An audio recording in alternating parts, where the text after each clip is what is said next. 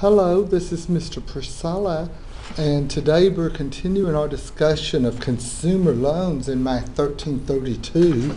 Today we're calculating average daily balance on a credit card, and that's a very common way that the credit card companies calculate the amount of interest that they're charging you. They take the daily balance, which if say we're August, it'd be 31 days. They take how much was what was the balance on that credit card at the close of business day in each one of those 31 days, then just add it up and divide by 31. That's called the average daily balance. They're taking how much you owe every day and adding it up, dividing by however many days were in the month. If it were, say, April, they'd be dividing by 30. The problems we're going to be doing is August, so they'll be dividing by 31. Let's see. Let's look at this problem number 5. This is one we're doing here. It says, use the average daily balance method to compute the finance charge on the credit card account for the month of August, which is 31 days. The starting balance from the previous month is $260. The transactions on the account for the month are given in the table to the right. Assume an annual interest rate of 16% on the account and that the billing date is August 1st. Okay?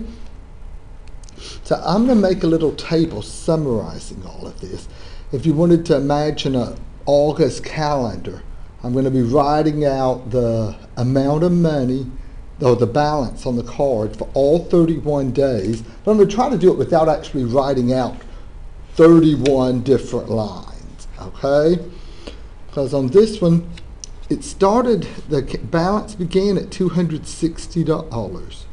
So that was on August 1st. So August 1, 2, 3, 4, 5, the balance is $260. Now on August 6th, they're paying $87, which would knock the balance down to what, is it 173? And so forth. So here's the table I'm going to make for this. Okay, I'm going to make a table saying something like this. I'll have a date column and then transaction. Either they're charging something or making a payment. Then the balance. Now instead of writing out 31 lines in 31 days, I'm going to say, okay, the number of days, and then the next column or the last column, number of days times balance. That's going to be, instead of me just writing out 31 total days,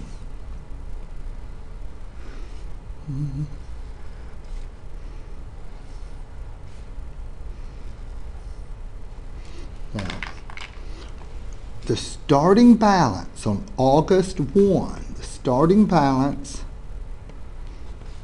was $260. Okay? We were told that the starting balance from the previous month is $260. Now let me write these.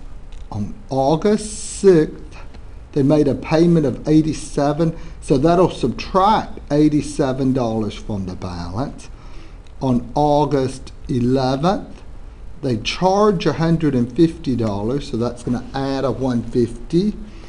On August 19th, they're charging $27 for gas. On August 24th, they're charging a $28 restaurant meal. So let me move this now. Let's go ahead and just get one of a balance for each of those transactions. 260 minus 87 is 173. Add 150, 323. Add 27, 350, and then finally add 28, 378. So now we're going to count the number of days. It started on August 1st at 260. So August 1, 2, 3, 4, 5. There were 5 days of it being a balance of 260. Since this month, August, has 31 days, this column here should add together to give 31.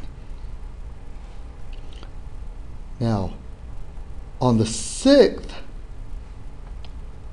they made the payment, so the balance fell to $173. So 6, 7, 8, 9, 10, another 5 days, the balance was 173. So on August 1 through 5, the balance for each of those days was $260. For August 6, 7, 8, 9, 10, it was $173. Then on August 11th, they charged that $150. So from August 11th, starting on August 11th, the balance was $323 up until August 19th when it goes up to $350. So 11, 12, 13, 14, 15, 16, 17, 18, 19, If you subtract that,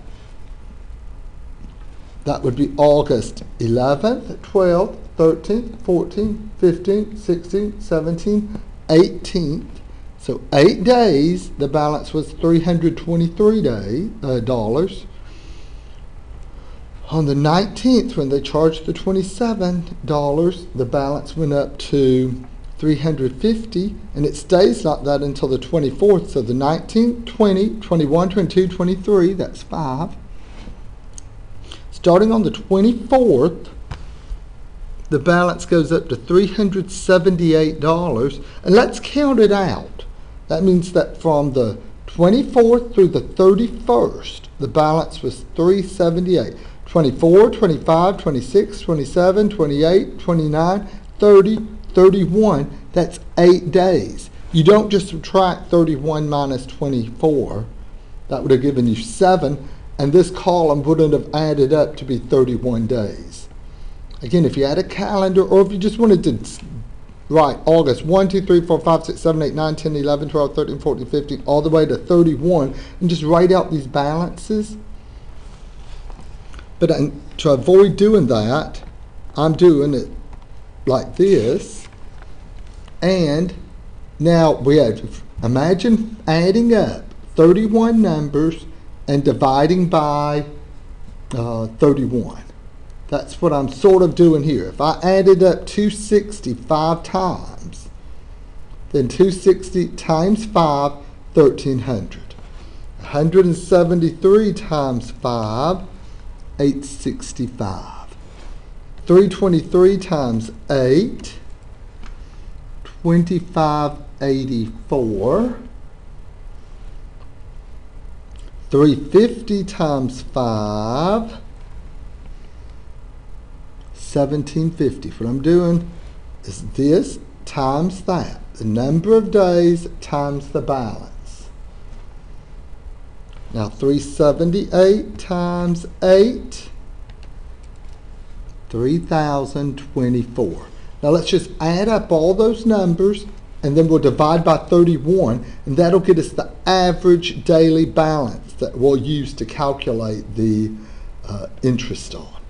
So 3,024 plus 1,300 plus 865 plus 2584 plus 1750 plus 3,000. Oops, wait, no.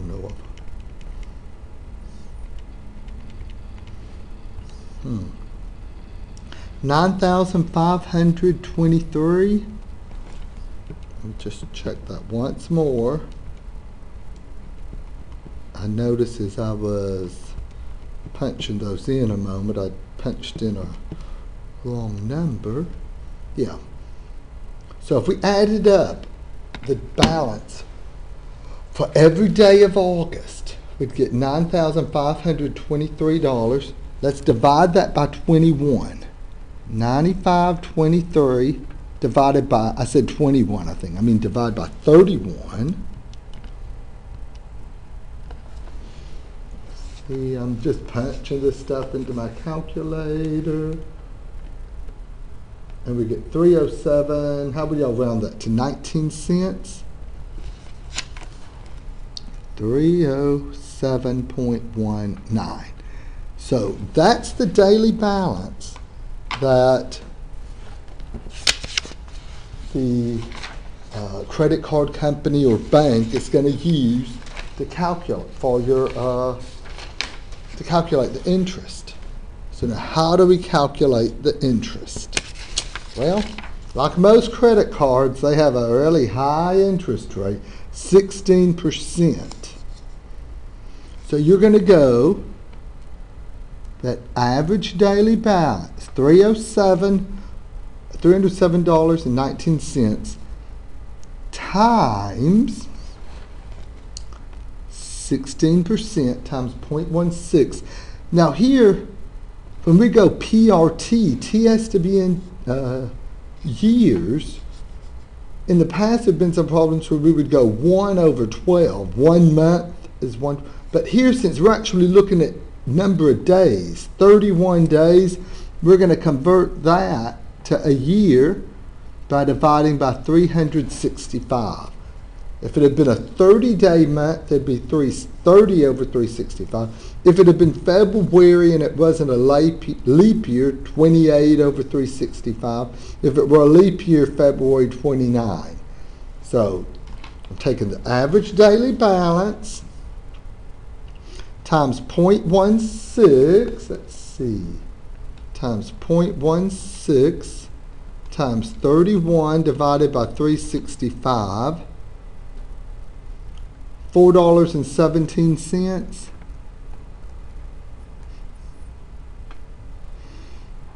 Okay, and you'll notice if I'd had rounded it, I was just using the number that was showing there out of laziness. It would have still rounded to $4.17. So for that month, they're using 300. They're pretending that every day you had $307.19 charged times 16% times 31 over 365. The way they're calculating these average daily balances leads you to realize if you're going to make a payment, you should pay it as soon as possible, okay?